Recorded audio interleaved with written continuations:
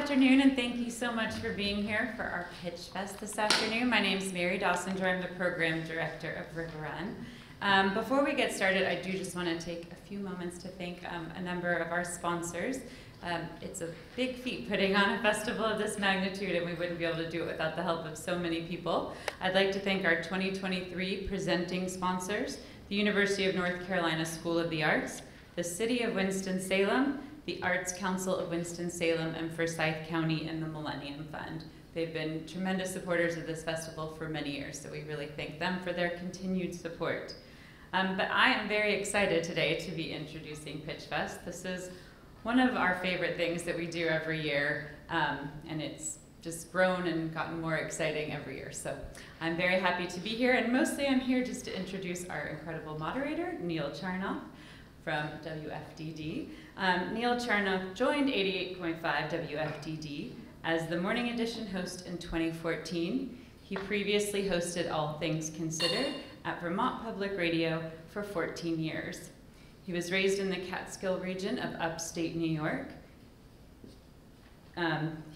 He graduated from Sarah Lawrence College in 1983 when filmmakers were editing their Super 8 films with razor blades. He's armed with a liberal arts degree. Neil was fully equipped to be a waiter.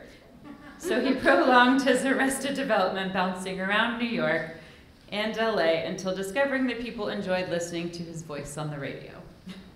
Neil now sees the value of that liberal arts degree and approaches life with the knowledge that all subjects and all art forms are connected to each other. We are very happy to have Neil Charnoff moderating today, so please welcome him up to the stage.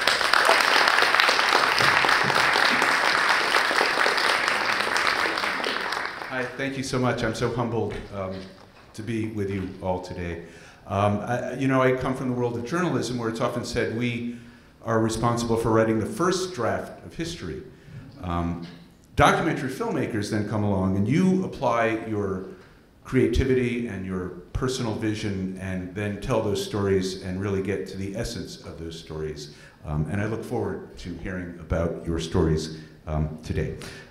Just some quick business to get out of the way. I want to first introduce the jurors on the panel today, and if I mispronounce anybody's name, by the way, let me know. Being in public radio, I get a half point off my radio license every time I mispronounce something. So, but we are very happy to have on our panel Nicole Eure, is the coordinating producer for national productions at PBS North Carolina. She's worked in film and television for 15 years, various production roles at HBO, Fox, and on Broadway before entering the world of public media. She's produced multiple series for PBS Digital Studios, including the award-winning doc series Overview, and works with independent producers and filmmakers at PBS NC to shepherd their projects through the local and national public media system. I have made my pledge, by the way, to your public service, which we appreciate. Whoops. I've broken the festival. Molly Bourne is a journalist and producer based in Charleston, West Virginia, working across several forms of media, telling stories in and about Appalachia and working with audio and moving image archival material. Recently, she produced King Cole, a hybrid documentary directed by Oscar-nominated filmmaker Elaine McMillan Sheldon. That premiered at the Sundance Film Festival in January to rave reviews. It's currently being screened at River Run. And as a reporter, Molly is a two-time Livingston Award finalist. She produced an award-winning podcast for the, named a podcast for the pandemic era by the New York Times during the pandemic. As a producer, she's worked on projects commissioned by Frontline, the Marshall Project, and Netflix, and is currently the Mello Fellow in Journalism at Denison University in Granville, Ohio, where she teaches and advises student journalists covering the community. And also rounding out our panel is Christopher Everett, an independent film director, producer, and curator based in Wilmington, North Carolina. Christopher is the program manager at the Southern Documentary Fund, is the founder of Speller Street Films, and is a recent Firelight Media Doc Lab fellow, currently a guest film curator at the Cary Theater in Cary, North Carolina. His debut feature documentary, Wilmington on Fire, chronicles the 1898 Wilmington Massacre, and he's currently in post-production on Wilmington on Fire Chapter 2, and also Grandmaster The Vic Moore Story, which looks at the life and teachings of martial arts pioneer Grandmaster Victor Moore. He's also currently in production on We Built This, profiles of black builders and architects in North Carolina. And once again, I'm humbled to be in your company. Thank you so much for being here. Finally, the rules for Pitch Fest, in terms of what's going to happen. Prior to each individual pitch, students will have up to 90 seconds of footage from their project screened for you. Then students will have up to 5 minutes to pitch their project. The jurors will have up to 10 minutes for follow-up questions. We'll have a little panel to explore the student's pitch. Once all those are completed, the jurors will have a short deliberation period to choose the 2 winners. Jurors then come back, we'll give some short feedback and welcome advice, I'm sure, to all students who pitched, and then we'll announce the first and second place winners. That's how things are going to work. So let's get right to it with our very first pitcher. Bella Zurillo is here from Appalachian State University, and she's going to talk, about the film Hugo, Ever After. So welcome, Bella.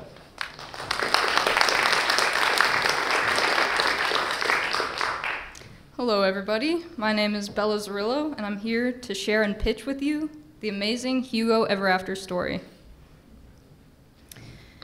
This story is a short 15 to 20 minute documentary and will be about a very special and inspiring man, my very own father, who is in the crowd tonight.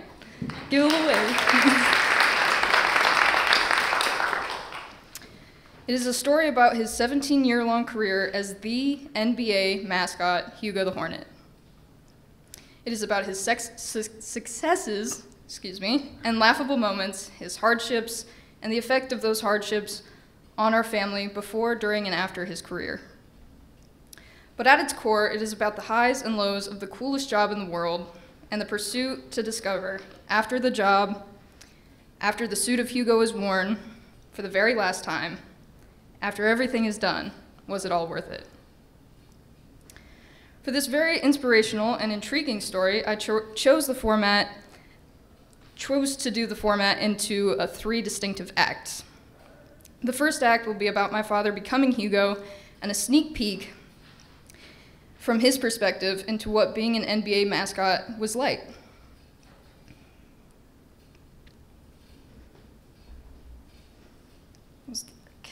Also, within this act, I would like to interview people and mascots from the NBA, and possibly even some players, and let them give more of a context of what it was like back then. Yes, all the mascots are friends, and yes, they are all wildly entertaining within and without the suit. Within the second act, I plan to interview members of my family, focusing specifically on my mother, brother, and myself, in order to get their and my thoughts and feelings about my father's career when he was still in it. The third act will consist of interviews with my father and family about how my father's career successes and hardships affect all of them and myself, focusing on the key question of this entire documentary: was it all worth it? The audience for this short documentary is honestly everybody. However, there are some targeted groups of people that I'm sure will either have a very keen or personal interest, and they are NBA fans, gymnastics fans, Hornets fans, and North Carolina residents, because who here has heard of the Charlotte Hornets? Anybody? And that's a lot of people, exactly. I've had the added bonus within the story, as most of everyone involved is my family, and I love my family, and I know they love me, and are just excited about this story as I am, and will do anything they can to aid in this production. For everyone who is not family, they are either friends of my father's time as a mascot or know of him, and this is a very big plus when it comes to not only exposure, but access to footage and other important resources. Because, as I'm sure you all understand, it's not about who you know, but who knows you. I'm currently working out the details in regards to B-roll footage, and I plan to show in this documentary. At this point, I do not know who exactly owns the mascotting footage, but I am in the process of finding out. In regards to equipment, I'm currently an App State student and can rent out cameras for free, which is amazing. And I plan to be a student for as long as the production goes on. Finally, this story is entertaining, hilarious, raw, unique, and triumphant It's the journey of a man and his family's life through the highs and lows of a uniquely interesting and taxing career. It deserves to be shared. The reason I entered into this pitch fest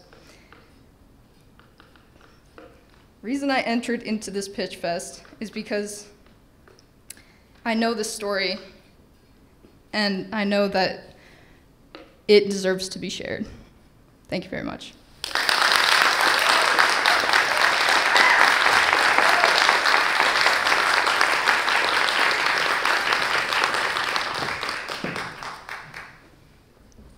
All right. Is it time for questioning?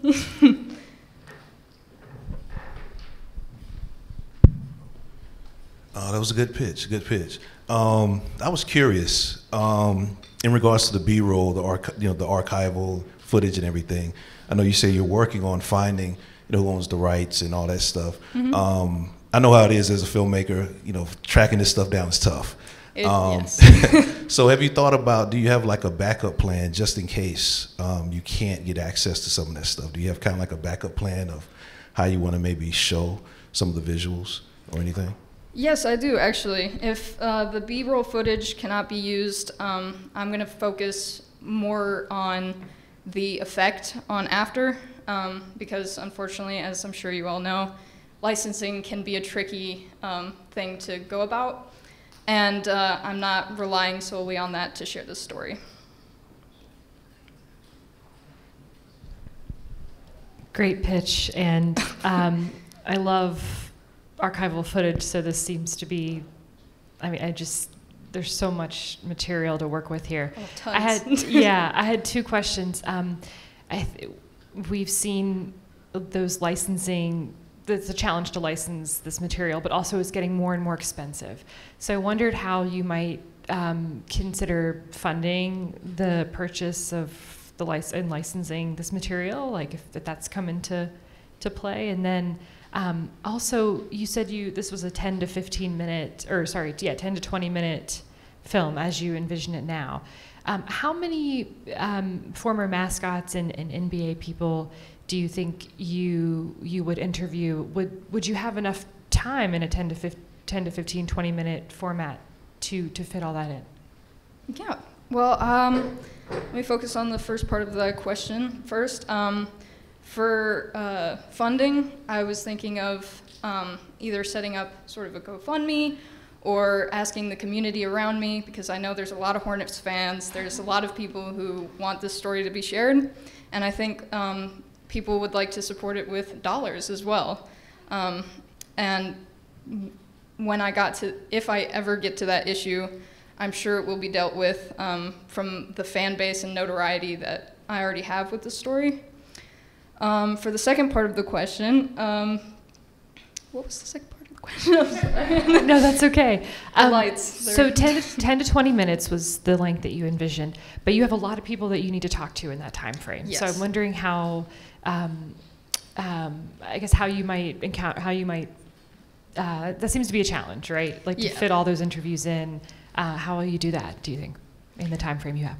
Yeah, and I think to keep the interview short and sweet, definitely. It wouldn't be more than maybe 2 minutes within the documentary, just to kind of get the faces that people know already in there and kind of entice them with what they already know to give them what they don't. And I think that having those, I know that my father has a lot of connections within that realm. He's actually really good friends, like, from the get-go with a lot of those mascots and some prospective players. So I think keeping it short and sweet and making sure that that is not the main focus of the documentary is going to help in really pushing forth the story. Hi. Hello. I'm curious, are you editing, or do you have another editor in mind? I am editing, yes. I'm currently working on going through all of the B-roll footage because there is a lot, and it's all kind of from the 90s, so it's on different CDs, and I'm working to get all of those files from the CDs into digital form, and that's a little tricky, but I mean, from the short excerpt that you saw, it's working out. Also curious, because your pitch had a lot of personal footage in it. Do you think you have enough personal footage to fill in for some of the stuff that you might have to license? Yes, yes, and I think I'm currently working on getting more and more personal footage. There were a lot. He had a very big sphere of people around him at that time, and a lot of people have opinions on it. Mm-hmm. Not only within my family, but in the people that worked around him, and they can really flesh out some of those innermost details. And for a 15 to 20 minute or 10 to 20 minute documentary, I feel that that would be very much aided.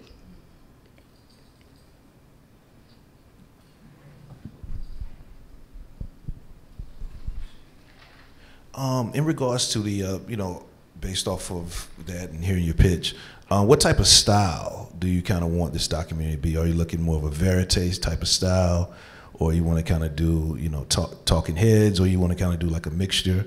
And also the music choice as well. Like, how do you want to have music kind of play in this project as well?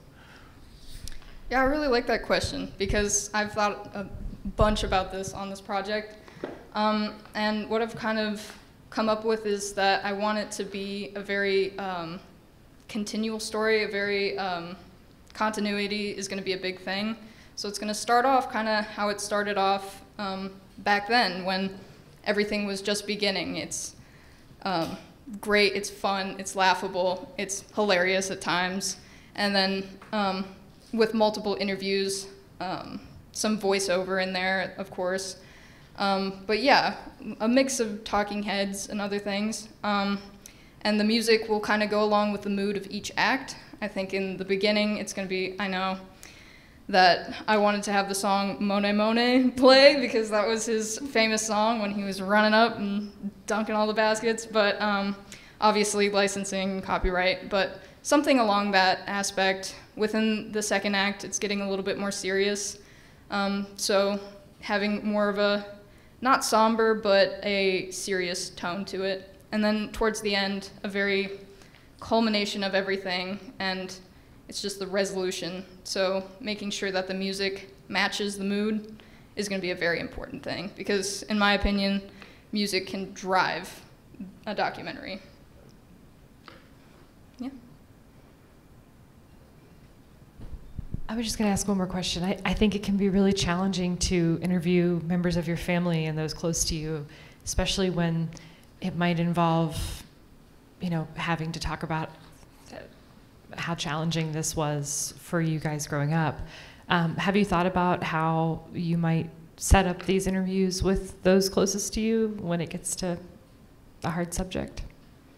Yeah. And again, very important question, because a lot of people have asked me, some of my professors have been like, well, you were very close to this story, and there's no denying that.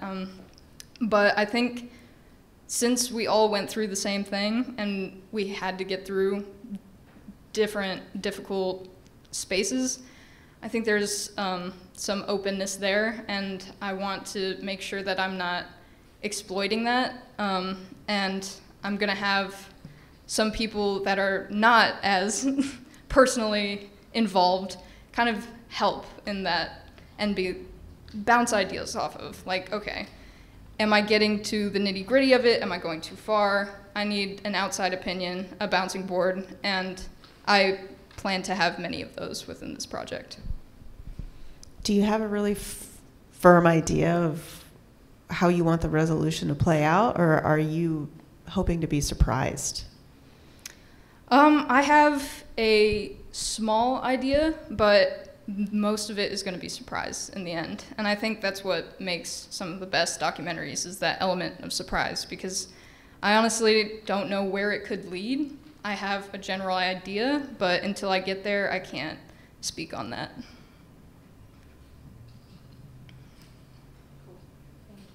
Awesome. Thank you. Thank you.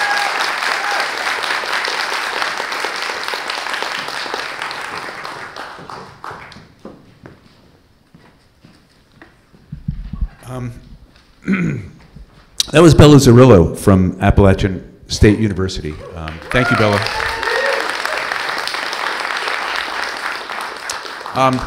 Next, we welcome from Elon University, Emily Prinz. And Emily's going to talk about the film Not Without a Trace. Mary Peters and Kathy Weeks Kingama weren't able to find Deanie Peters on that February evening, nor were police able to locate her in the days and the weeks that followed, nor were detectives able to provide answers in the years that followed. And soon enough, Deanie Peters was added to a list of names that no mother wants to see their child end up on, the list of missing person cold cases. Now, 40 years later, residents of the suburban area around Grand Rapids, Michigan, are still haunted by one question. How can a 14-year-old girl just disappear, seemingly without a trace?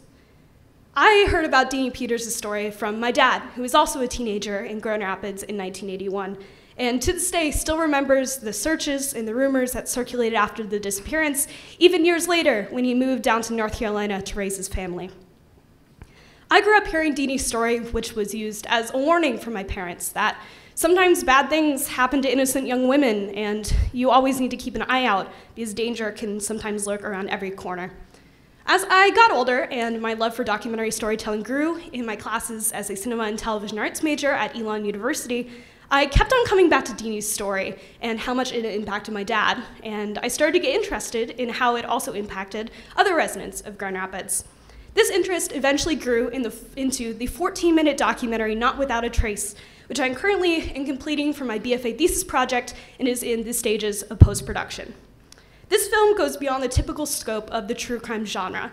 Instead of focusing on the grim details and the various rumors surrounding Deanie's disappearance, instead the focus is on her legacy and how her disappearance has continued to impact the Grand Rapids community. It was important for me to attempt to mitigate further harm by making this documentary, so I conducted undergraduate research on ethical practices in documentary filmmaking as a part of my honors thesis. And that resulted in an ethical guide for student filmmakers, which I worked on. Last summer, I traveled up to Grand Rapids, Michigan, and started speaking to people about Deanie's story. I spoke to Brent Ashcroft, a local journalist whose voice underscores many nightly news stories about Deanie, and also created a Facebook page boasting almost 5,000 people who still share stories of Deanie and theories about what happened to her. I talked to Kathy Weeks Kingama, Deanie's friend, who to this day is terrified for her granddaughter who just turned 14 years old, the same age as Deanie was when she disappeared. I also talked to Elizabeth Serranis, a fellow classmate of Deanie's, who talked about how strange it felt to suddenly have to go search in her small suburban town in fields looking for a body. And I talked to Sally Walter, the current head of the Kent County Metro Cold Case team, who shared her frustration with individuals who, despite 40 years and promises of legal immunity, still refuse to reveal where her remains are housed. And I talked to Mary Peters, the mother of Deanie Peters, who said that more than anything, she just wants to know where her daughter's remains are so that she can bring her home. When I started working on this documentary, I wondered if this was the right time to tell the story. After all, the case had been cold for 40 years. But then everything changed on July 2nd, 2021, where suddenly it was announced that an arrest had been made in this case. James Frisbee was arrested on charges of perjury and resisting arrest. And it seemed like for once justice was going to prevail, that answers were finally going to be revealed. Someone who knew something had been arrested. And the Facebook page caught on fire for a few weeks. And then the charges were appealed and the trial was delayed. And still, a year later after that arrest, residents were still hungry for justice when this documentary was filmed. As of today, James Frisbee has yet to stand trial and no further arrests have been made. Not Without a Trace tells the story of a community rocked by the disappearance of a young girl, someone who had a bright future and is remembered by countless people as beautiful and friendly and a lover of a Meatloaf album. Residents have raised their children like me in the shadow of this tragedy, and know those children are told not to go to the bathroom alone and to always keep one eye open for danger, and are grappling with a world where a 14-year-old girl can just disappear, and those who have answers are choosing to die with the knowledge of where her remains are. What's important for audiences to take away from this documentary is not just that Deanie Peters disappeared on February in 1981, but that she disappeared not without a trace. Thank you.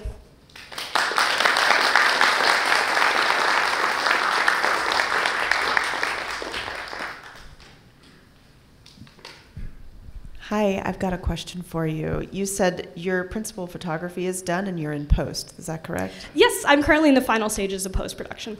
So you have no plans to go back to Michigan to shoot anymore? No, that's not my current plan, no. Unless I expanded this into something bigger. I'm just wondering if you've, in your editing process, are you editing? Yes. I'm wondering if you've found places where you'll need to fill in, or if you feel like you got it all. I think I got most of it. One regret of mine was that I was not able to film inside the middle school where she disappeared. However, I was able to acquire news footage that does have those interior shots, and so I was able to employ that. But mostly my focus was on how it's affected the local community, and I was able to get plenty of footage of that unfortunately was not shown today because this is only a segment of my final film. But I believe I was able to get enough to piece together the story that I want to tell. Thank you. I really like your use of audio at the beginning. I'm a big fan of that and how you can really use audio to enhance. Even if you don't see the person's face on screen, it's really something about that, especially when it's like a true crime type of thing. How do you plan on using that type of thing throughout, like the use of audio throughout the project? Definitely. So I am very lucky that my very talented friend Nick Esprella, he is doing all my audio post-production mixing. So he's been using a mixture of the natural sound that I captured on set as well as all the interview audios. And he's also composing some really beautiful music to help aid in telling the story. And luckily I was able to get talking head interviews with all my subjects, minus Mary Peters, who now currently lives outside of Phoenix, Arizona. And she decided it would be better for her to do a phone interview. But luckily, my friend Nick is in the process of cleaning that up to make it sound a little bit better. But I was going to ask about that. I wonder if you thought about doing, getting a tape sync where someone can record her on like where she is and send you the audio so that it wouldn't be phone tape. Is that something you've thought about, or? I considered it, but in my discussions with Mary Peters, she was hesitant to be a part of this project at the beginning, and I honored that as much, but after talking with her several times, she finally agreed, and I knew her voice would be really important in this project. I considered that, but she also said how much appearing on TV for so long had affected her, and so I wanted to honor her and not put pressure on her to do more than she was comfortable with. And so I personally went with the decision of just featuring her voice, but in future projects, it's definitely something I would consider. What do you think her legacy is?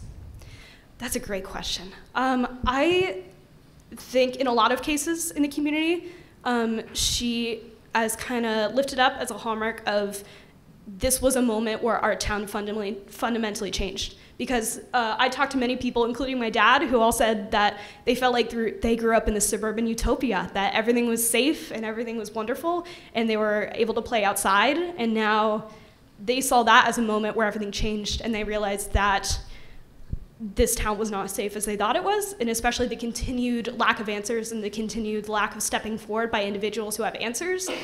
I think that is really unfortunate. That's her legacy, because she does seem like a wonderful young woman who had a lot of potential, and unfortunately I think that's what her legacy has been reduced to. But also, as a part of my film, I really wanted to show who Deanie was, and I tried to show that through interviews with Kathy Weeks-Kingma and Mary Peters, and I hope that this film can at least show that that's part of her legacy too, that she was just a 14-year-old girl, and she deserved to be able to grow up and have a future, and that was unfortunately taken from her.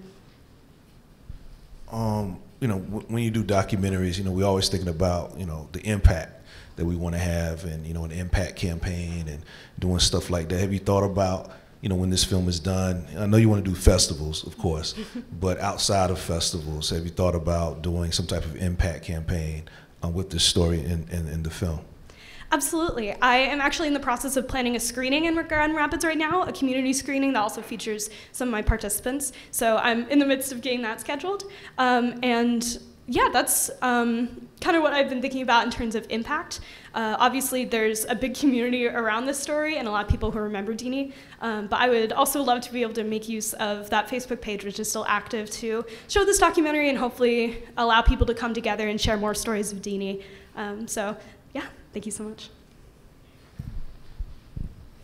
I was a little confused when you were talking about her remains. Was her body actually found? No, it has not.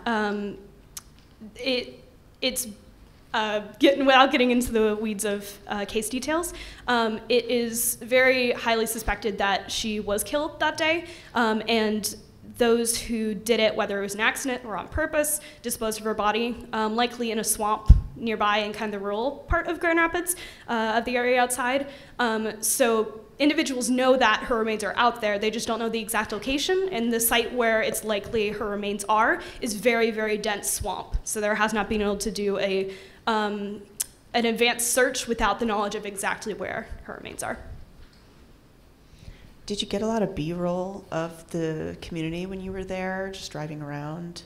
I did, actually. It's funny you say driving, because I did get a lot of footage out of a moving car, which gave me some really awesome kind of driving shots of the area, and those are included throughout the film, just not in this section that I chose to show today. Do you have footage from the 80s of the community as well, just around town? I did try to locate that. Unfortunately, I wasn't able to find much in the archival sites I looked at. I found a couple of photos that I figured whether or not to include, but unfortunately there wasn't a ton of footage I was able to locate. And I'm assuming Mary provided all the photos that you were using at the beginning of Indirectly. So those were actually posted to the Facebook page, but Brent Ashcroft, who runs that page and was featured in my documentary, he got those from, I believe, Mary Peters' husband, who unfortunately has passed away. I do really like the way it opened with just photos and a voice. I thought that was a really strong opening. Thank you so much. Yeah, that was definitely something important to me to show that who Deanie Peters was before introducing her as a missing person. That, yeah, she was a 14-year-old girl before she disappeared and kind of rocked this community.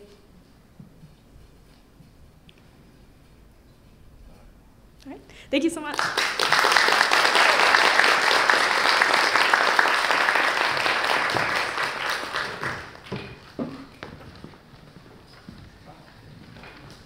Here's my clipboard. I could lose anything anywhere.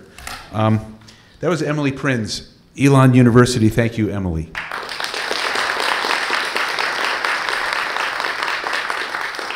Next up, we turn to the University of North Carolina School of the Arts, and we welcome Aidan Winter-Dealey to talk about the film Print is Dead, a documentary about the decline of the publishing industry.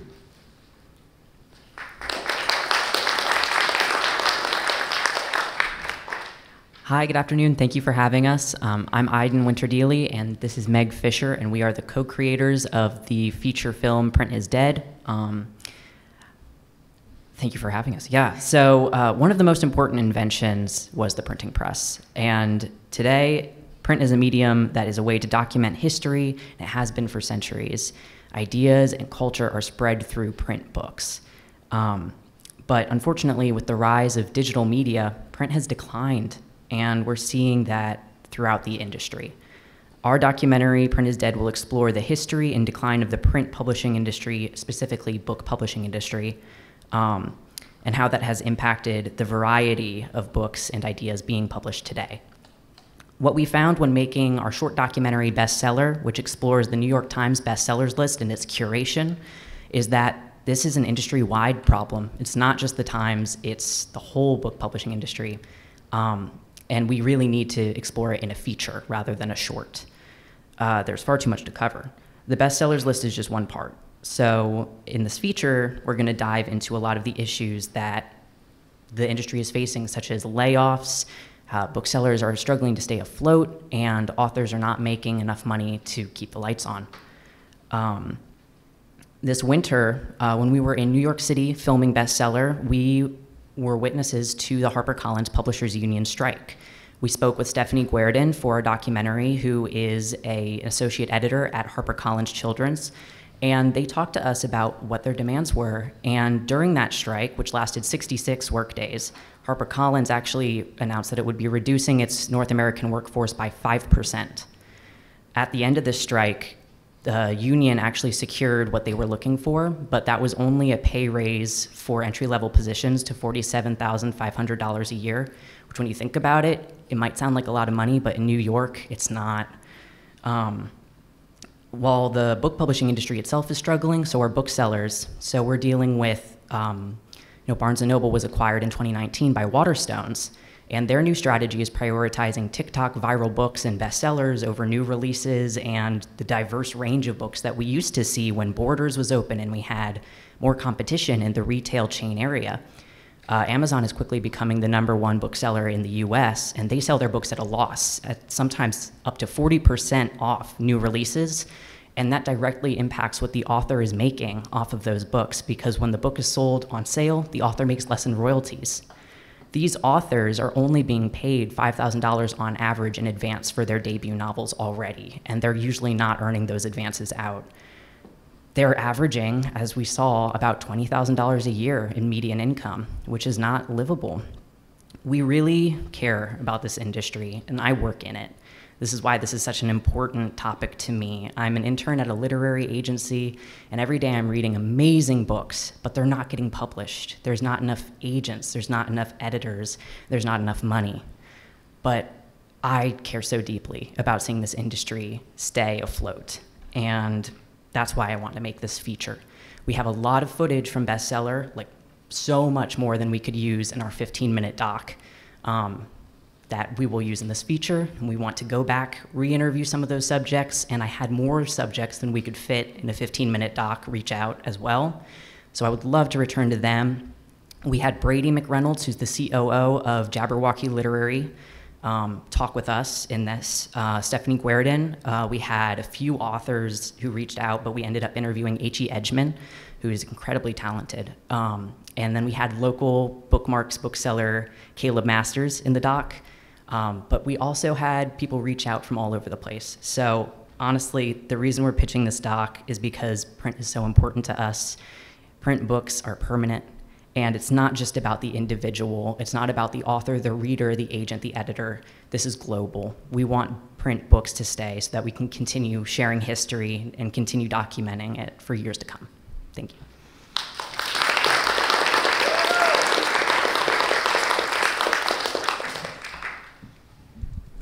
I have a question, so I'll begin. It sounds like the focus of your feature that you want to make is about the infrastructure more so than the technological advances. Like, I'm thinking e-readers, audible.com, AI, chatbots turning in manuscripts. Like, I want to know if that's going to be a part of your feature or if it isn't. Hi, I didn't get introduced, but I'm Meg Fisher. And I was lucky enough to edit Bestseller, and I'll be the editor on this feature. And what's really exciting is I kind of want us in our interviews to go out and get them to talk about what they're passionate about, what they see the biggest threats to their spots in the industry, because we're trying to go from publishing to booksellers to authors and just see what their concerns about, what they think the problems are, and discover the narrative in the edit, because that's my favorite part, is I like getting all these stories and then figuring out what's the cohesive look at what's going on in the industry. So since I was kind of limited in this trailer to what we already got for Bestseller, I put things that might be in there. We might talk about self-publishing, we might talk about these mergers, we might talk about just dwindling shelf space, which is very much a thing. Barnes & Noble's almost turned into a gift store at this point. So that's something I would love to talk about, the problems with AI chatbots and the problems with Audible barely paying authors anything and also dominating the audiobook market. But I really want it to come out in the interviews personally. And I see a structure where we're beginning with the history and then coming into the present day and the consequences of the digital age taking over print. I also work in journalism for newspapers, so I'm seeing this in like all of the jobs I work in, and I care very much about print staying. And since I know this is a feature-length documentary, what is your, I guess, what's your budget? And also, like, what's your fundraising plan as well, pursuing, you know, a feature-length documentary? And yeah, how do you want to raise the money for it? What's your plan for it? Yeah, that's a great question. So we've completed post-production on Bestseller. So my strategy going into this is to pitch and seek funding at as many of the film festivals that we will attend with that film as possible and get grants that way. And I mean, we made Bestseller for a few $1,000s. We went to New York City. We had a crew of 6. I produced and directed, and I've learned to be pretty thrifty with a budget. I feel like we can really pull this off with maybe $10,000. We already have so much footage, and it would really just be about traveling to New York to get more in-person interviews. But I'm not afraid of Zoom interviews either. They've definitely come more mainstream since COVID. We saw some footage of the strike that you mentioned. What are some of the visual elements of this story? So we're kind of unsure for the feature, but Bestseller was a hybrid animation doc film, and it was kind of done in the style of like a Vox video, or you know, trying to lean into the digital journalism with like very simple After Effects graphics and stuff. So we did that with a lot of our like numbers, a lot of our graphs, you know, illustrating where data comes from and stuff. So that could be a very strong visual component of this feature. I feel like it could add a lot of character to it. But on top of that, I'm a big fan of archival footage, you know. We also used in Bestseller, because a lot of people talk about the Bestseller list, it's the most popular kind of thing to look to. We used a lot of like tweets, we used a lot of people talking online, because that's really easy to find. So I think even though we're making a documentary about print media, I think using digital spaces and just how you can see globally how people react to something would be a good through line for it. Yeah, definitely continuing with the Vox style animation. I was the animator as well, and I love incorporating animation into my documentary projects. And the visual style I've been using throughout like the marketing of Bestseller as well. I just want to keep those two and evolve Bestseller into this feature. So yeah, I'm excited about that.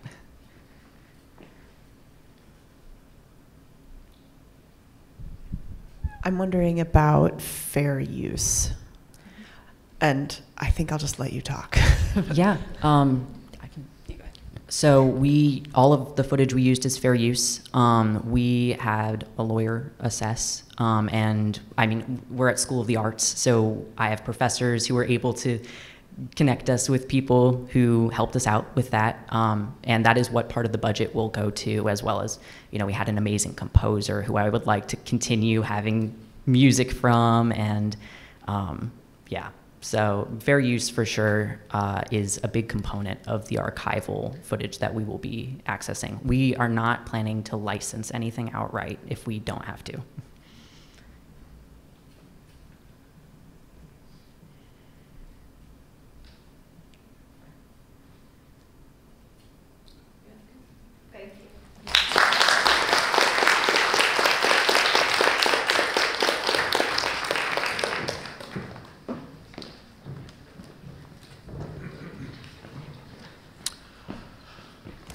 That was Iden Winter-Deely, and I'm sorry, was that Meg Fisher? Was Yes. Yes. Thank you both, from UNC School of the Arts.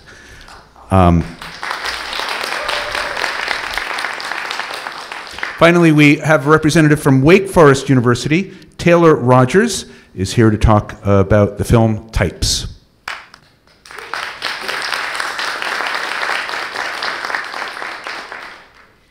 I was on the phone with my baby sister, Sophie, as you saw, getting caught up on all of the latest middle school drama, when the conversation drifted towards our mom. Our mom passed away when Sophie was 5 and I was 18. When we were on the phone, I asked her, "How much do you remember of Mama?" And her response, "I don't really remember anything," is what brings me here today. My family is just one of the millions that is affected by the grief and loss that comes with a diabetes diagnosis. If everybody will look to their left and then to their right. Studies show that one of the 3 of you is pre-diabetic and doesn't even know it yet. Ranked as the 7th leading cause of death in the US, it is an epidemic that is consuming our country, and yet it is still being brushed off as a curable disease as long as you diet and exercise. As an older sister to Sophie, I feel like it's my responsibility that she knows who her mom is, and also about the disease that killed her. And as a filmmaker, I'm committed on shedding a light to this misunderstood and, quite frankly, underestimated disease. My film Types is an observational short documentary that shares my family's life as it was ruled by this insidious illness from the very first day of my mom's diagnosis until her early death at the age of 44. As Sophie watches videos of her mom for the very first time in her life, you'll learn how a single mom balanced the cost of doctor's appointments with the needs and wants of her kids. And when the financial choice came down between doctor's visits and our field trips, we both went on the field trips. But as I said, though, diabetes touches many lives. And while this film will show how my family grieves the loss of a loved one when the disease gets upper hand, it'll also tell the stories about how other women meet the challenge of living with this illness. So, we'll meet Lisa. She's a middle-aged type 2 diabetic that was recently diagnosed, as well as a single mom of 2 kids. She's a small woman with bright red hair that matches her personality and her love for life. We sit with Lisa as she visits doctors and anxiously awaits test results, as well as learns how to manage her new glucose monitoring system. And we see in this new life that she has all of the crazy schedules and checks and balances that's a stark contrast to her personality. She also explains to us the humiliation she felt when she was first diagnosed, and honestly, that's why she agreed to be a part of this film. Oftentimes, we aren't kind to diabetics. Society and the media blame the diabetic themselves, not genetics, not inequity, it's because they're lazy. Now, Lisa sees herself as an advocate. Next, Kiana. She's an empowered Black woman that seeks to thrive despite systemic and genetic odds stacked against her. Her mom also died of type 1 diabetes just last year. She's a 26-year-old type 1 diabetic that was diagnosed at the age of 7. So she's an old pro at this. We follow her as she does diabetic math at the grocery store, converting carbs into insulin, as she gives herself shots effortlessly, and as she explains how the high cost of insulin forced her to ration her medication in order to survive.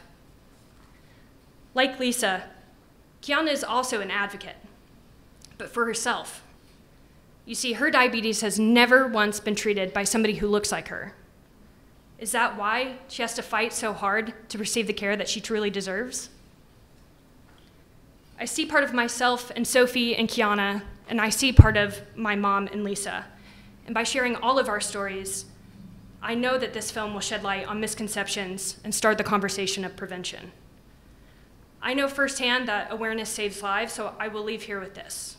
I urge all of you to please go get your blood sugars checked. Thank you.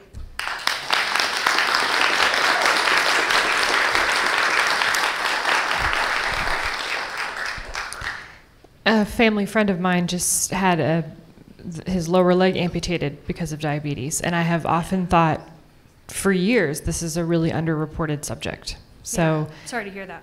Thank you, and I'm really glad you're exploring this. I wonder if you could talk a little bit about what kind of footage you have so far. We saw a glimpse, but absolutely. Yeah. So this film is a combination of a few different types of footage. As I said, it is majority archival as I follow Kiana through her life and Lisa at doctor's appointments and in very private settings. Thankfully, my father was an avid videographer at home, so I have just too many hours of VHS footage of my mom and I as a child and when she was diagnosed as well. So my goal is to try to keep her alive in a way through this archival material, as I'm also weaving in this observational footage and honestly a little bit of reflexive footage as well, since me and my sister are involved in this.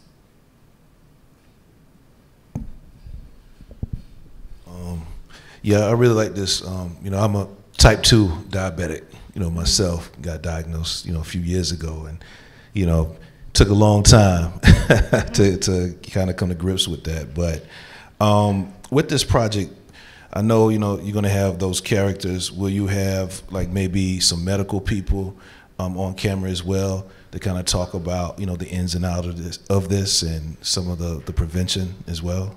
Yeah, I think that's a great question because, you know, a lot of times what we have seen in diabetes is a lot of these doctors, I know that they mean well, but they're come off as very preachy. And it's oftentimes been these doctors talking to people who have diabetes rather than the diabetics themselves. And so, although this film is about awareness and advocacy, it's also a chance for the diabetics themselves to share their own story. And through that, in a way, I think it becomes more clear to the layman people of what this disease is, because really it's just, you know, your pancreas is broke. I think they're able to explain it better than, you know, maybe a doctor might. And I also have been very lucky enough to have a connection with the American Diabetes Association. One of my scenes is at it's called Tour de Cure. It's a cycling fundraising event for the cure for diabetes, and a fantastic woman there has been a great resource for advocacy and to really get the facts right. This is a short doc, right? Do you have a estimated length? I'm aiming for 30 minutes, and I realize that may seem a little bit challenging, but I'm choosing around 30 minutes purposefully. I feel like it helps with accessibility and really able to get this out to as many people as possible, and I think the longer that you make it, the narrower your audience becomes. Yeah, accessibility around 30 minutes, hopefully. Do you have any ideas for graphics or graphic style?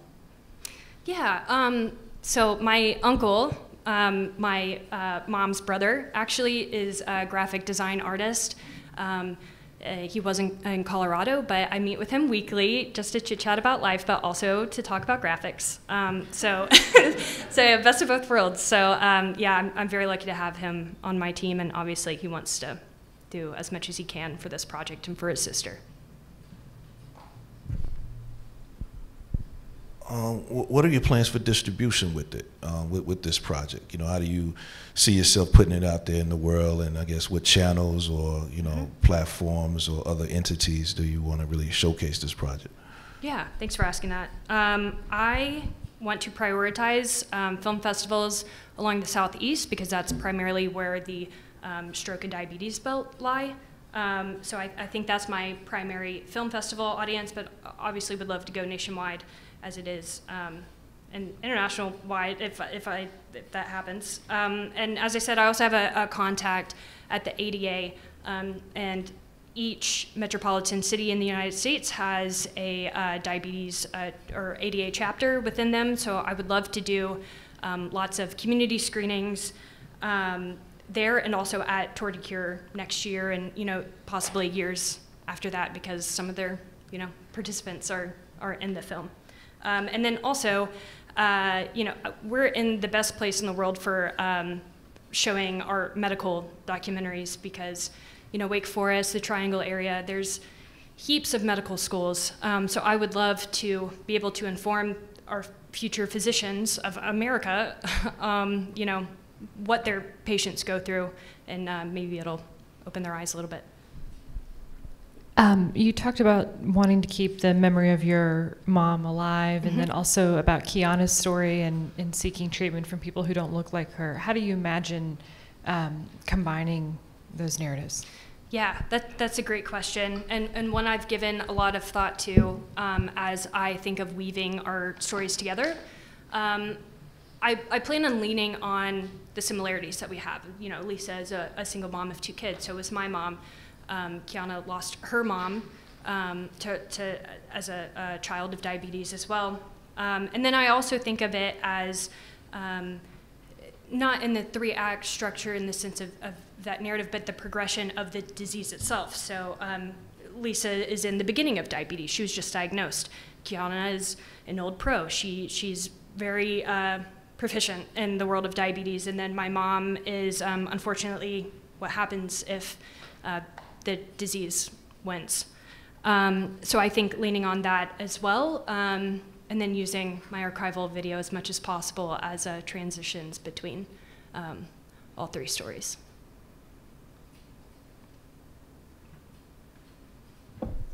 Sorry. What are the locations that you were shooting in? The locations? Yeah. So all of North Carolina, I'm very happy to say. Lisa's based in Winston-Salem. Kiana in Greensboro. She was actually my roommate in undergrad. And then most of my family is based in Charlotte, North Carolina. So very close. Thank you. Thanks, guys. I appreciate it. Thank you. Welcome back. I was thinking about documentary films last night in the world of AI, and I got to think about, well, what happens if we have an AI device make a documentary about an AI device making a documentary, and my brain broke, and I'm just so happy to be in a room full of humans today and hearing about your very human stories. I believe that the winners today, we have a first place winner is going to get $1,000, and a second place winner is going to get $500 toward the completion of their film. So congratulations to all four of you. Like I said, I can't wait to see all of them. With that, let's turn things over to our jurists and hear about their thoughts.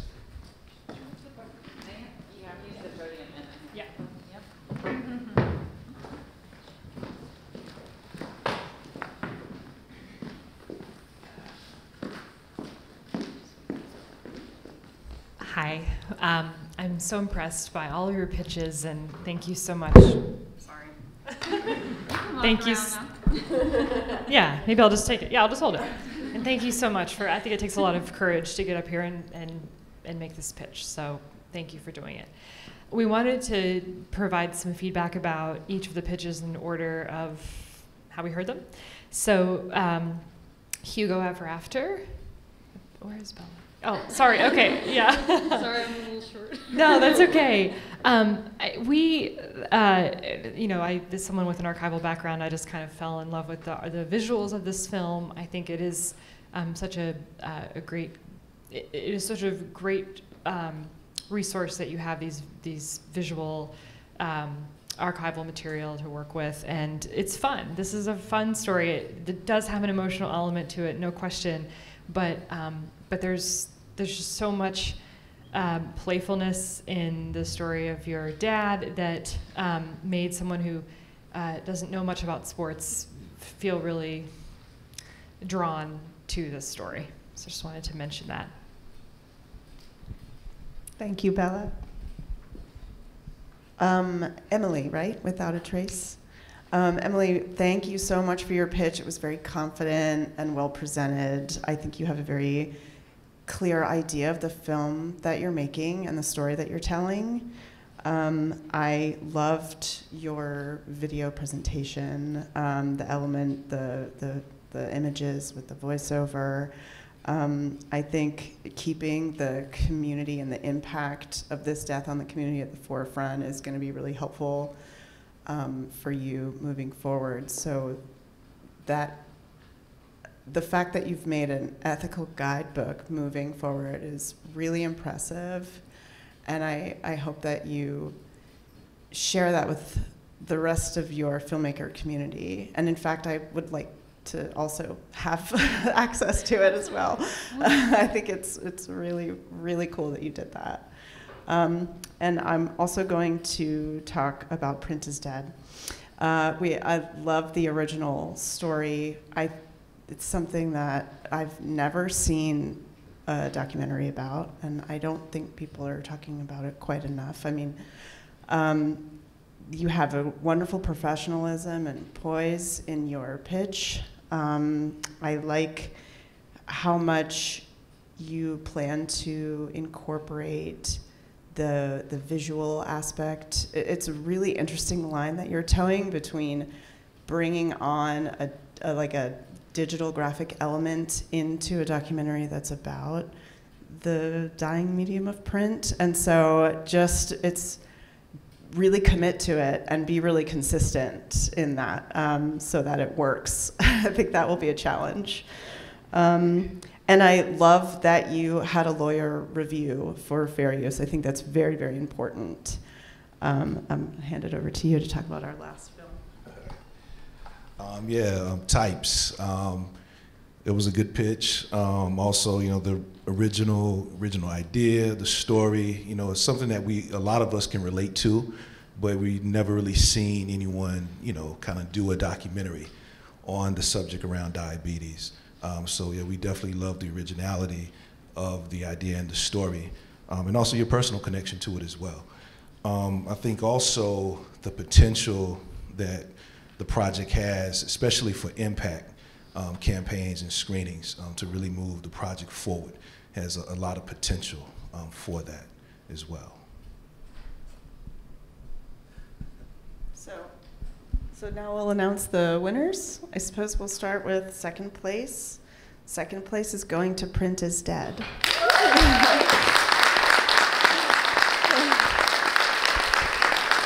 Should I want to announce first place? All right, first place is going to Types.